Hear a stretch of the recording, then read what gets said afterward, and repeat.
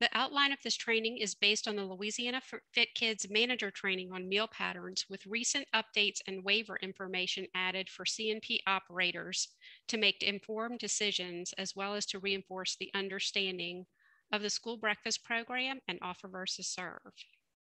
First up is an overview of the 2018 final rule, which was vacated, canceling menu flexibilities that were put in place for milk, whole grains, and sodium. It is important to understand that while menu flexibilities may be achieved through waivers due to the pandemic considerations, menus must be planned to meet the initial meal pattern flexibilities in 2012 that were without the flexibilities currently in place. To explain the reason for the elimination of menu flexibilities, on April 13, 2020, the U.S.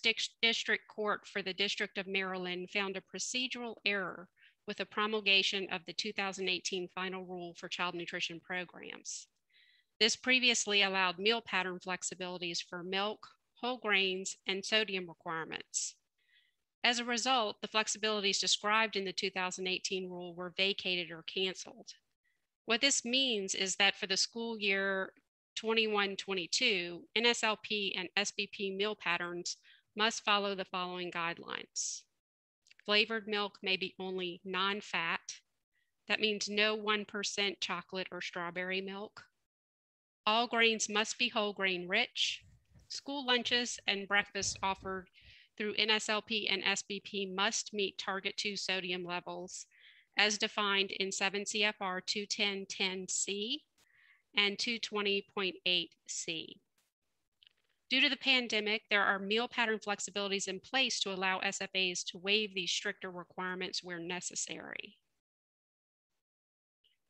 USDA's COVID-19 Nutrition Response number 90, listed on the CNP website as Memo SFS 21-144, is titled Nationwide Waiver to Allow Specific School Meal Pattern Flexibility for School Year 2021-2022, and it is linked in the title of this slide.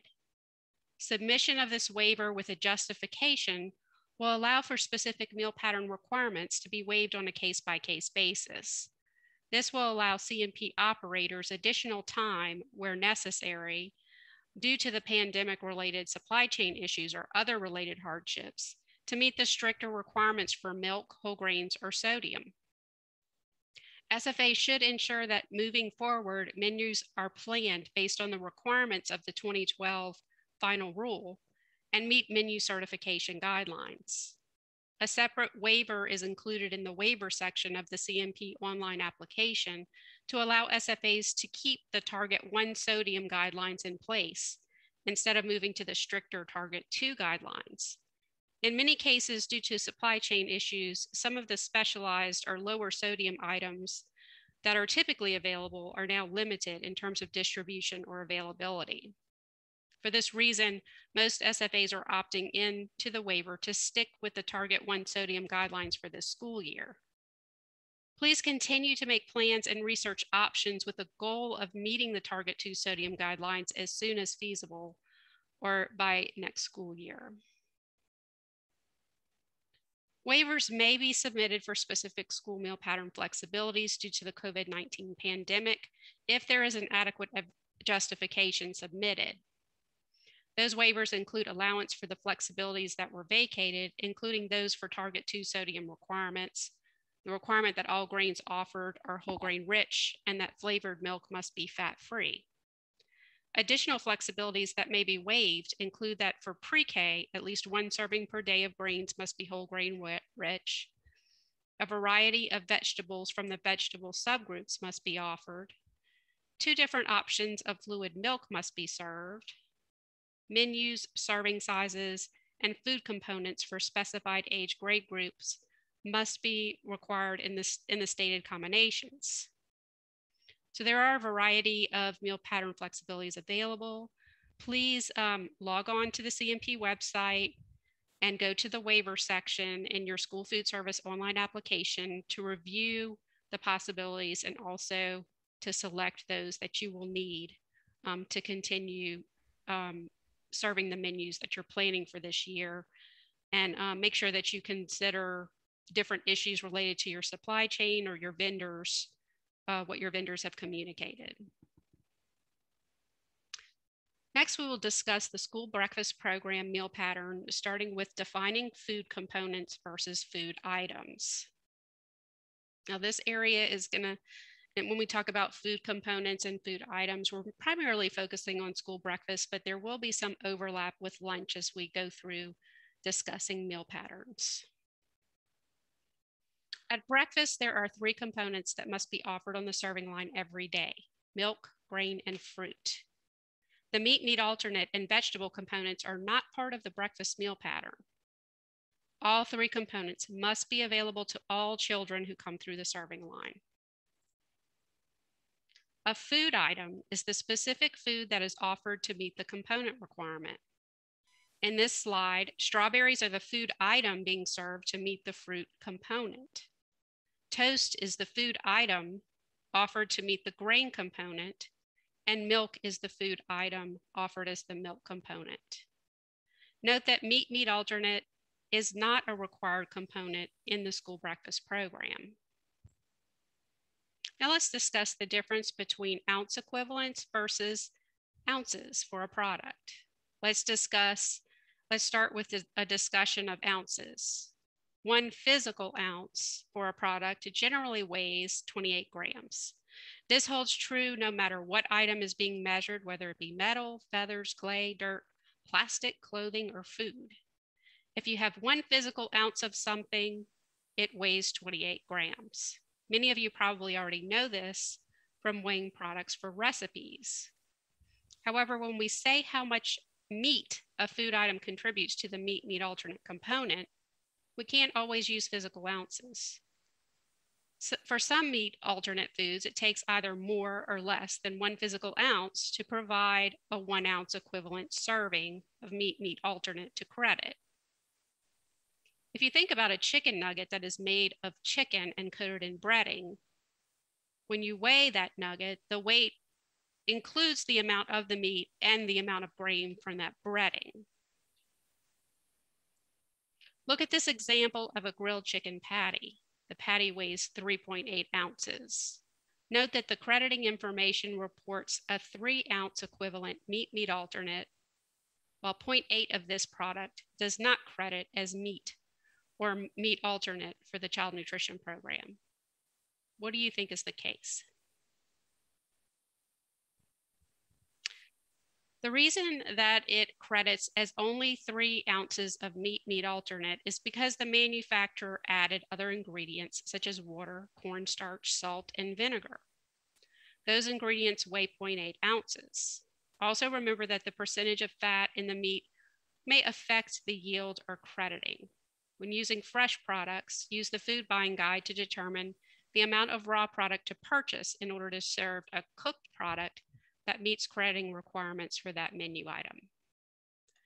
For example, an 80-20 ground beef, which is 80% lean and 20% fat, will credit less for lean meat, pound for pound, than a 90-10 or 90% lean and 10% fat product. This slide lists some foods and food items that are frequently used to meet the meat alternate component, along with the serving size of the food item needed to count as 1 ounce equivalent of meat. For actual meat, which includes beef, chicken, pork, and fish, it takes 1 ounce of meat to equal 1 ounce equivalent. If you weighed a piece of cooked meat, a 1 ounce piece would equal a 1 ounce equivalent serving for the child nutrition program. You should not include bone, skin, or breading when weighing the meat. Cheese, nuts, and seeds are the same. 1 physical ounce of cheese, nuts, or seeds equals 1 ounce equivalent of meat alternate. Now, what about peanut butter? It takes 2 tablespoons of peanut butter to provide a 1 ounce equivalent serving of meat alternate. It takes 1/4 cup of beans without the liquid to get 1 ounce equivalent of meat alternate. It takes a half of a large egg to equal 1 ounce equivalent of meat. it takes 1/2 cup of yogurt to provide just 1 ounce equivalent of meat. A 1/2 cup of yogurt weighs over 100 grams. So it takes a much heavier portion of yogurt to give us just 1 ounce equivalent of meat alternate. And this is where the food buying guide really comes into play. Make sure that you identify the appropriate item and how much that item must weigh in order to credit appropriately for the child nutrition program. Remember, we said earlier that meat alternate is not a required component at breakfast. However, meat can be credited to meet the grain component at breakfast, but first the menu must include at least 1 ounce equivalent of an actual bread grain. So if you served a sausage biscuit for breakfast, you would count the serving of meat alternate from the sausage in the grain component. The same thing goes with the eggs and the toast.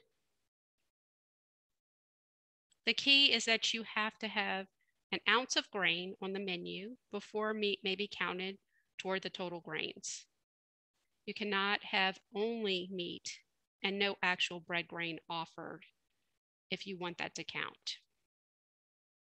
Next, we will go over the grain component. Remember, grain is a required meal pattern component for breakfast, and all grain served must be whole grain rich. By USDA definition, for a product to be considered whole grain rich, at least 50% of the grain must be whole grain and the rest of the grain must be enriched. So remember that unless you decide to use a flexibility for this school year by electing a waiver to serve part of your products as not whole grain rich, all of them must be whole grain rich. Food items that are used to meet the grain component can be divided into 2 categories: baked goods and cereals. Baked goods include breads, buns, biscuits, crackers, chips, and taco shells made with whole corn, tortillas, cornbread, cinnamon rolls, and other items. Cereal grains include rice, pasta, hot cereal, and dry cereal. Even though we call them cereal grains, they aren't all what we commonly think of as breakfast cereal. Occasionally, there is confusion about potato products because outside of the school meal programs, potato products are commonly thought of as starches or starchy foods. Sometimes this makes people want to count them toward the grain component, but potato products never count toward meeting the grain component for school breakfast or school lunch. Potato products such as mashed potatoes and French fries are considered vegetables and can be used to meet the vegetable component. Similar to meat alternates, we measure the serving size of a grain food item in ounce equivalents. We have to use ounce equivalents because sometimes it takes either more or less than 1 physical ounce of a grain food item to equal a 1 ounce equivalent serving of grain. If the grain item we are serving contains only that grain and has no other ingredients, 1 physical ounce of the product is a 1 ounce equivalent serving of grain. Dry cereal grains such as rice, pasta, grits, oatmeal, and dry breakfast cereals with no extra ingredients, like marshmallows, can be measured like this because in their dry form, they do not contain any other ingredient. But what about baked goods such as breads, biscuits, buns, crackers, cornbread, cinnamon rolls, and taco shells? These products aren't made of just grain. The grain is mixed with other ingredients such as sugar, baking powder, oil, dry milk, etc. So how do you know how many ounce equivalents of grain these foods count for? You can't tell just by weighing them or looking at the weight on the label. If the food item has a CN label, the label will tell you how many ounce equivalents of grain the food item provides. For example, Pop-Tarts, chicken nuggets, pizza. A standardized recipe will usually also tell you how many ounces or ounce equivalents of grain the food item provides. But what about if the product like sliced bread, a pre-made roller biscuit, a taco shell, etc., does not have a CN label or statement? In those cases, you can look up the product on a chart made by USDA, or it can be located by looking up the Exhibit A, grain requirements for child nutrition programs. When completing production records, make sure to write the serving sizes of bread products in ounce equivalents, such as a 2-ounce equivalent whole grain rich roll, and the serving size for rice and pasta in cups, such as 1/2 cup of rice. This is what the Exhibit A grain requirements for child nutrition programs looks like. There are additional footnotes that are not included on this page to help explain how to credit these items. You may access the Exhibit A chart by clicking the link title on this slide. Note that when using this chart, you will use the middle column for crediting information for school meals. You'll also notice that grains are grouped based on how they credit per ounce of product weight. Items in Group G, like toaster pastries and cereal bars, credit at a lower ounce equivalent per product ounce than something like bread. For example, a whole grain toaster pastry requires a 2-ounce product weight to credit for only 1 ounce equivalent bread grain, while a slice of whole grain bread will credit for 1 ounce equivalent based on a 1 ounce product weight. Fruit is another component that is part of both the breakfast and school lunch meal patterns. Food items that may be used to meet the fruit requirement include fresh fruit, frozen fruit without added sugar, fruit canned in juice, light syrup, or water.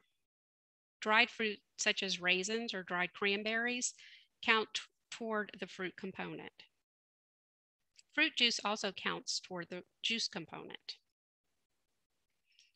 If juice is served, it must be 100% juice. It cannot be a product that is a juice blend or a punch unless it is a fruit punch made with 100% juice. No more than half the weekly fruit requirement can be met with juice. Fruit has additional benefits such as fiber that juice does not contain, so it is important that students are given fruit and not just the juice. All schools have to offer 1 cup of fruit component each morning at breakfast. When I say 1 cup of fruit component, I mean fruit and/or juice. A school could give the students 1 cup of solid fruit, just canned, fresh, or frozen, every day and no juice, but a school could not give the students 1 cup of fruit juice every day. What is most traditional is to provide 1/2 cup of some type of canned, fresh, or frozen fruit, and then 1/2 cup of juice on a daily basis to ensure that juice will not make up more than half of the fruit component.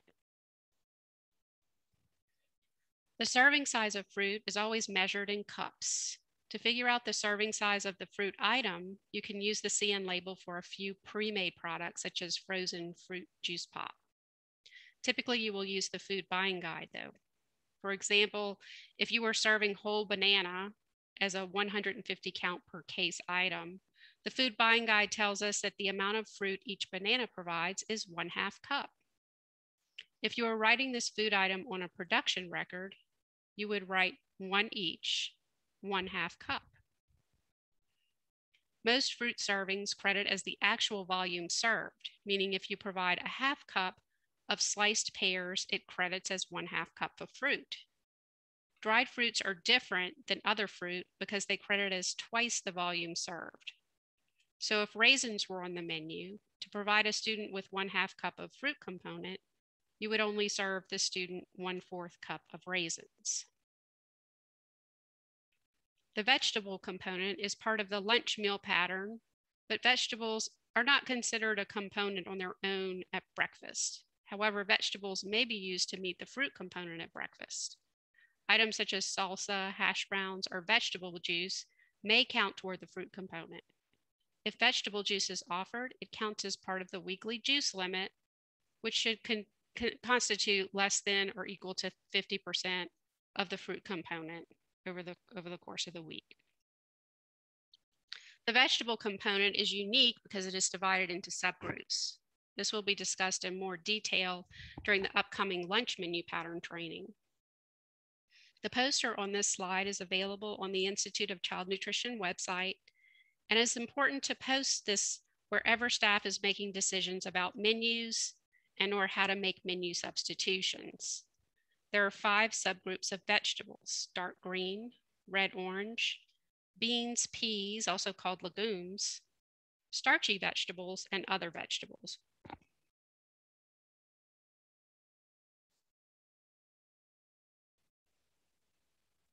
Vegetables are placed into subgroups based on their nutrient content. The vegetables in each subgroup have similar nutrient content. Color is a general guide to where a vegetable belongs, but does not always determine the subgroup. For example, broccoli and green beans are both green, but broccoli is in the dark green subgroup and green beans falls in the other subgroup because they provide different nutrients. Lunch menus must contain vegetables from each of these subgroups during the week. The vegetable subgroups can be offered in any order as long as the weekly requirements are met. It is important to know what vegetables belong in each subgroup so that the meal pattern is planned to meet the weekly requirements and appropriate substitutions can be made if needed.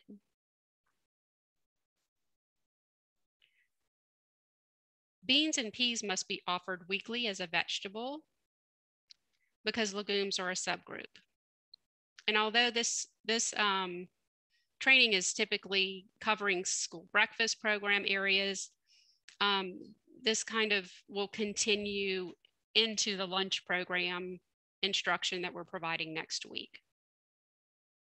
So if beans are offered more frequently, they can be counted in the meat component or the vegetable component, but never both at the same time.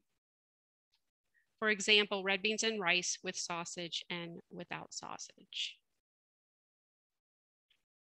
The serving size of vegetables is always measured in cups. To figure out the serving size of the vegetable item, you will typically use the food buying guide. Occasionally, a pre-made product containing vegetables may have a CN label. Most fruit servings credit as the actual volume served, meaning if you provide 1/2 cup of canned corn, it credits as 1/2 cup of vegetable. Raw leafy salad greens are different than other vegetables because they credit as half the volume served. So if romaine lettuce was on the menu to provide a student with 1/2 cup of the vegetable component, you must serve the student 1 physical cup of romaine lettuce. The minimum creditable serving of vegetables is 1/8 cup. Now let's talk about the menu component for milk. 1 cup of milk or 8 fluid ounces must be offered to all students in all grade levels at breakfast and lunch every day. While in past years, a flexibility was provided to allow all milk, whether flavored or unflavored, at 1% or fat-free, USDA has provided instruction that moving forward, flavored milk must be fat-free. 2% milk and whole milk are not allowed in any form, flavor or unflavored. Students must be given at least 2 options to choose from at each meal service. However, 1 option must be unflavored milk. As a reminder, fluid milk is the only food item that may be used to meet the milk component. Other food items that are considered dairy items, such as eggs, cheese, and even yogurt, will not meet the milk component. What component group do these dairy food items belong to? So you see here the egg and the cheese and the yogurt. These items belong in the meat alternate group and must be credited based on the food buying guide. Other foods are foods that do not meet any component requirements. They may be used as condiments, seasonings, or to improve student acceptability or participation in meal services. Calories, saturated fat, and sodium must be counted in weekly nutrient averages. There is a list of other foods in the USDA Food Buying Guide linked on this slide. Notice that pork bacon is not considered a meat and does not count toward the meat alternate component at lunch or the grain component at breakfast. This is because there is little protein in bacon. It is primarily fat. If bacon is served with any meal, it must be considered an extra item. Bacon has a lot of calories, fat, and sodium also. So it typically can't even be served as an extra since there are weekly calorie, fat, and sodium limits for each meal pattern.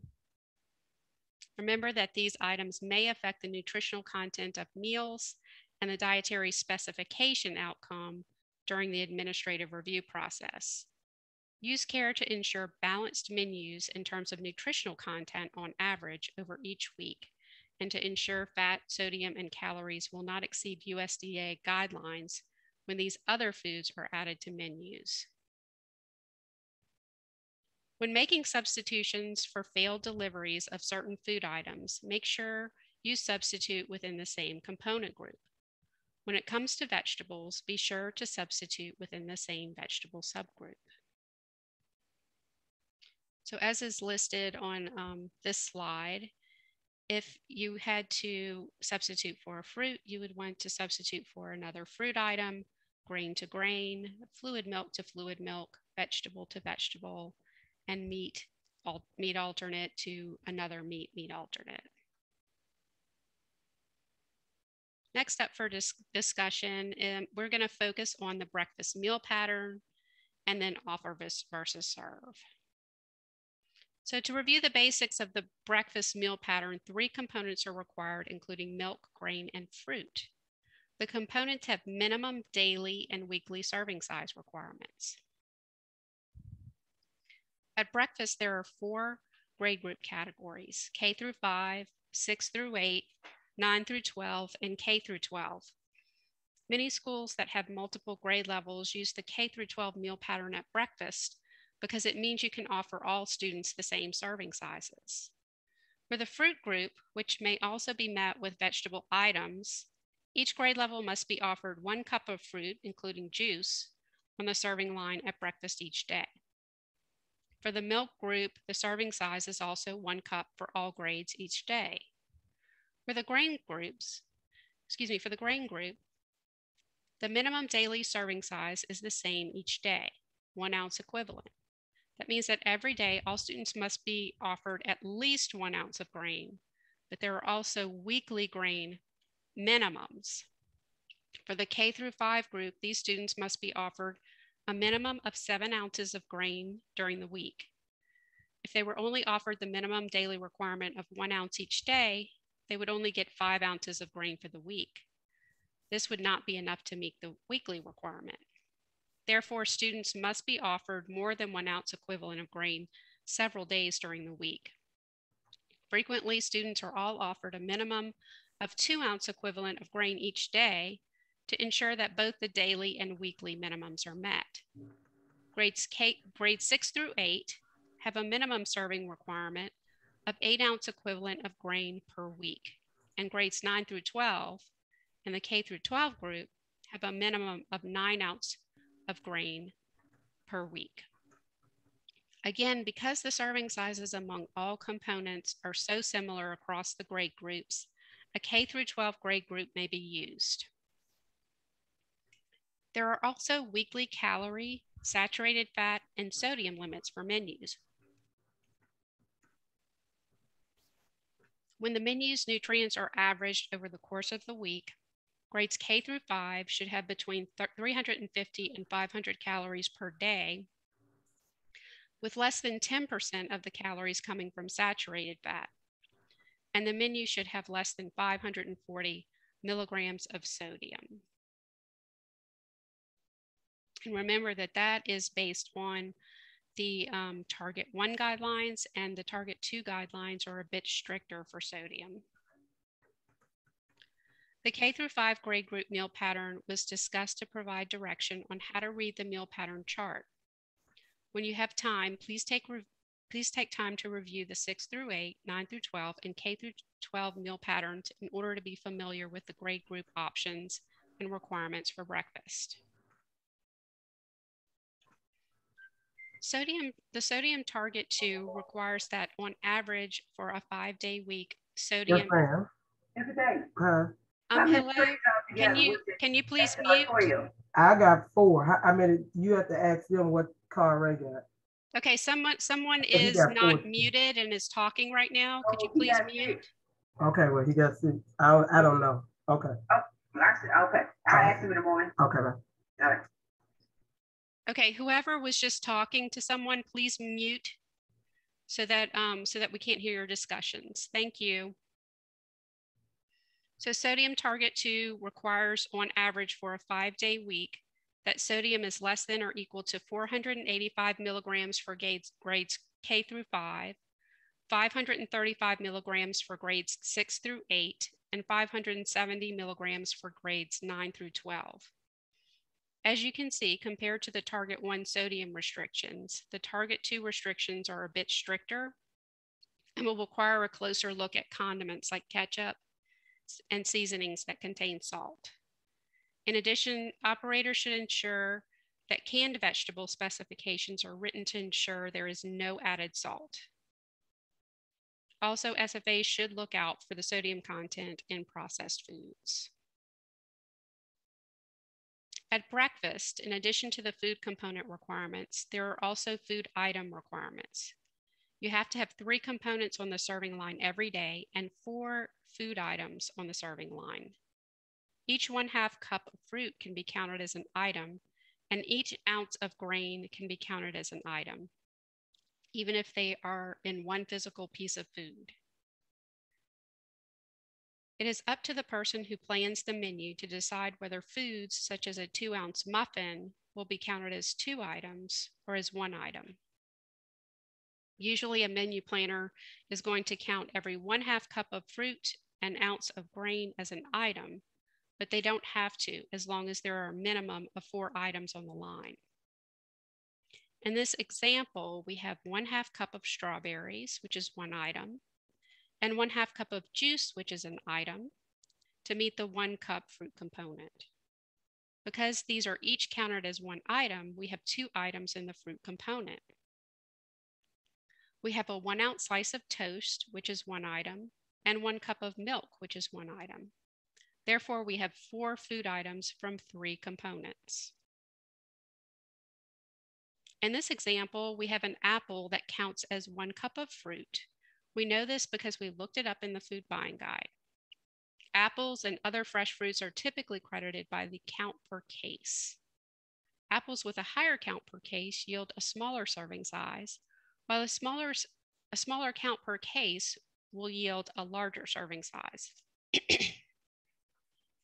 In this case, each 1/2 cup of fruit in the apple counts as 1 item, so we have 2 fruit items. We now have 2 pieces of toast that each weigh 1 ounce, so we have 2 grain items. We also have 1 cup of milk, which counts as 1 item, for a total of 5 items. In this example, we have 1/2 an apple, which is 1/2 cup and counts as 1 item. We have 1/2 cup juice, which counts as 1 item, and 2 pieces of toast. Each 1-ounce slice of toast counts as 1 item, so we have 2 additional items. And last, there's 1 cup of milk, which is 1 item. This gives us a total of 5 items. In this example, we have a 2-ounce muffin instead of toast. We still have 5 food items because each ounce equivalent of grain can count as 1 food item. Therefore, even though we have 4 physical pieces of food, we have 5 food items available for this breakfast. In our last example, we have a whole apple, a 2-ounce muffin, and milk. We have 3 physical pieces of food here. But let's count how many items. Each 1/2 cup of apple counts as 1 item, so we have 2 fruit items. Each ounce of grain counts as 1 item, so we have 2 grain items, and we have 1 milk item. We have a total of 5 food items, even though physically we just have 3 things. Okay, so right now I'm going to turn it over to Babette Lanius, who's going to start with offer versus serve and explaining how that works at breakfast.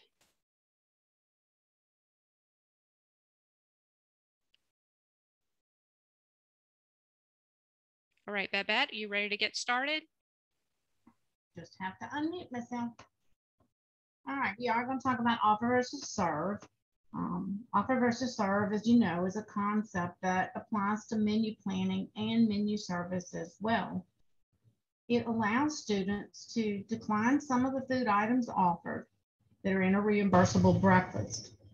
The goal of offer versus serve is to reduce food waste and to permit students to choose the foods that they want to eat. Your local school system will decide whether to use the offer versus serve provision for breakfast.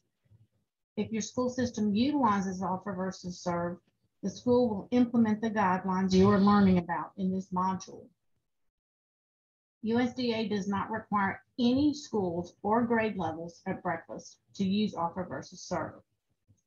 However, many schools do choose to use offer versus serve at breakfast because it prevents some food waste.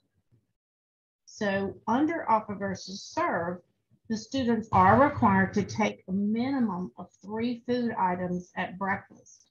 And of course, one of those food items has to be a half a cup of fruit component.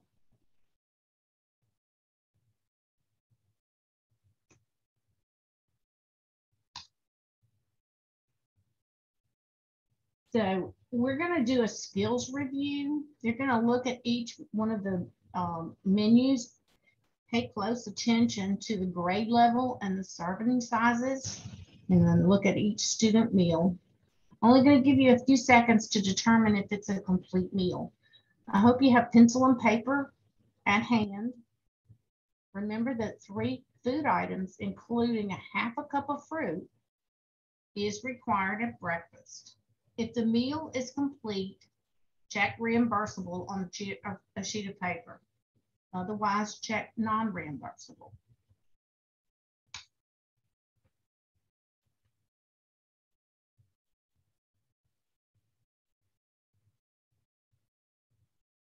So as we begin a test of your skills in identifying a reimbursable meal under breakfast and offer versus serve, get your pencil or pen ready to write down your answers.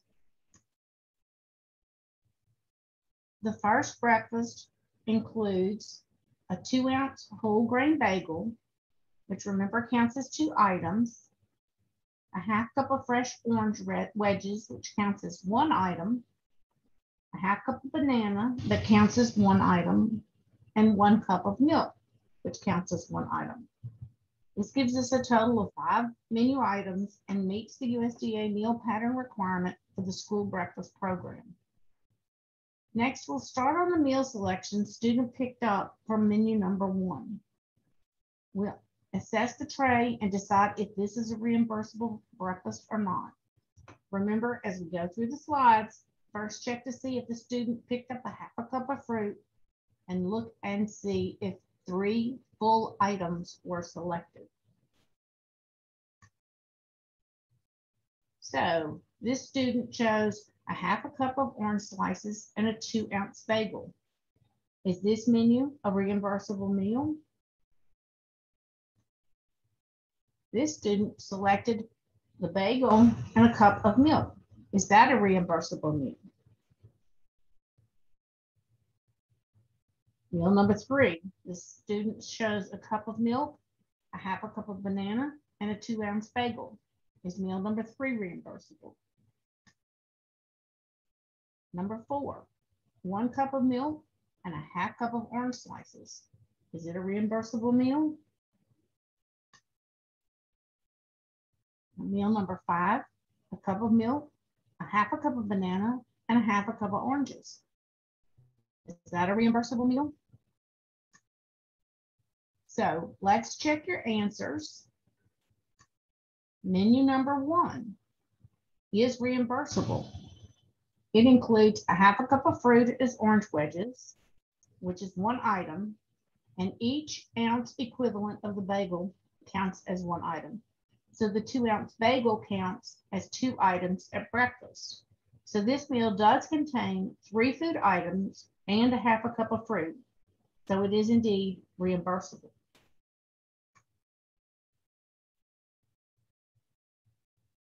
Meal number 2. Is it a reimbursable meal? No. There are 3 food items, including the 2-ounce bagel and a cup of milk. But the student didn't choose the required half cup of fruit to complete the meal. Meal number 3. The student chose a half a cup of fruit as a banana, the 2-ounce bagel, and that counts as 2 items, and the 1 cup of milk. There are 4 items total and the required half cup of fruit or vegetable. Meal number 4 is not reimbursable. It only includes a half cup of fruit, such as orange wedges, but the only other item that was selected was 1 cup of milk. The total number of items selected is only 2 instead of the 3 required items. Meal number 5 includes more than the minimum amount of fruit with both orange wedges and banana. That provides 2 food items just under the fruit, and the 1 cup portion of milk is the 3rd item for a complete breakfast meal. The second breakfast includes an egg, cheese, and ham English muffin breakfast sandwich, which contains a 2-ounce English muffin, which counts as 2 items. The egg counts as 1 meat alternate. Cheese is a ½ ounce, and ham is a ½ ounce. So the English muffin breakfast sandwich counts as 4 ounces of bread grain, which is 4 items. Mixed fruit counts as 1 cup, which is 2 items. And last, the milk counts as 1 item. The total number of items is 7, and this menu contains all the requirements for a reimbursable breakfast meal. So meal number 1, the student chose the English muffin with the egg, the cheese, and the ham, and 1 cup of milk. Is this a reimbursable breakfast? This meal number 2, the student chose 1 cup of mixed fruit and the English muffin sandwich. Is this a reimbursable breakfast? Meal 3, the student chose a cup of milk and a cup of mixed fruit. Is this a reimbursable breakfast? So let's check your answers. Meal number 1 is not reimbursable. It includes 3 items, but not the minimum ½ cup fruit requirement. Meal number 2, it is reimbursable because it includes the minimum ½ cup of fruit plus 4 additional items that are included in the breakfast sandwich. Meal number 3 is reimbursable. It includes a minimum of ½ cup fruit. The fruit cup is a 1 cup serving, so it counts as 2 items, and the 3rd item is 1 cup of milk. Let's do another menu. So this menu contains a strawberry smoothie that has a ½ cup of strawberries and a ½ cup of yogurt. It also has a corn muffin, which counts as 1 ounce equivalent and counts as 1 item. The orange wedges are a ½ cup, which count as 1 item. And then there's the milk, which counts as 1 item. So the total number of menu items for this menu is 5, and it does meet the school breakfast program menu requirements. So this student chose the 1 ounce muffin, a strawberry smoothie, which contained, remember, a ½ cup of strawberries and a ½ cup of yogurt. Is that a reimbursable breakfast? This student chose 1/2 cup of orange wedges, the strawberry smoothie that contains ½ cup of strawberries and a ½ cup of yogurt. Is this reimbursable?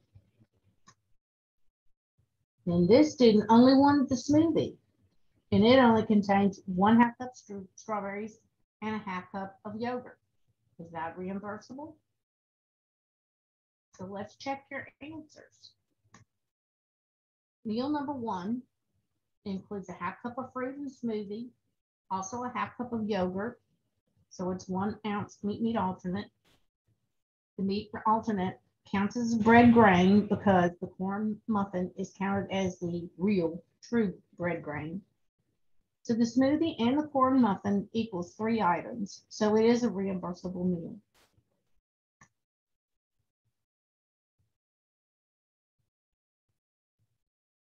On number 3, this student chose the smoothie and oranges, a half cup of fruit or vegetables. So the student has 1/2 cup of fruit in the orange and 2 more items in the smoothie. So yes, it is a reimbursable meal.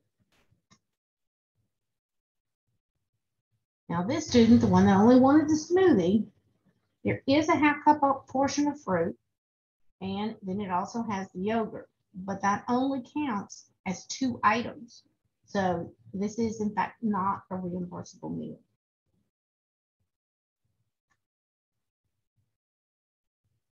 That's the last of our presentation. If anybody has any questions, please reach out to us. You can ask questions in the chat feature. We'll give a couple of minutes to ask questions. Okay, I hope everyone did very well on the quiz. I'm going to take a look at the chat box, and I did see one question that asked how many ounces are required of grains for breakfast, and that is really dependent on the grade group. There are daily and weekly requirements for grain that we discussed, so that is based on the age group. Typically what we see, especially if there's a K through 12 grade group being used, is that 2 ounces equivalent grain would be provided every day at breakfast to meet the K through 12 weekly requirement for grains. Just makes it a little less confusing, and it's really not a whole lot to have to provide, especially as part of offer versus serve. Are there any other questions? Because it's the only question that I've seen so far. If I don't see anything else come up in chat, then I did want to conclude the school breakfast program meal pattern and offer versus serve training.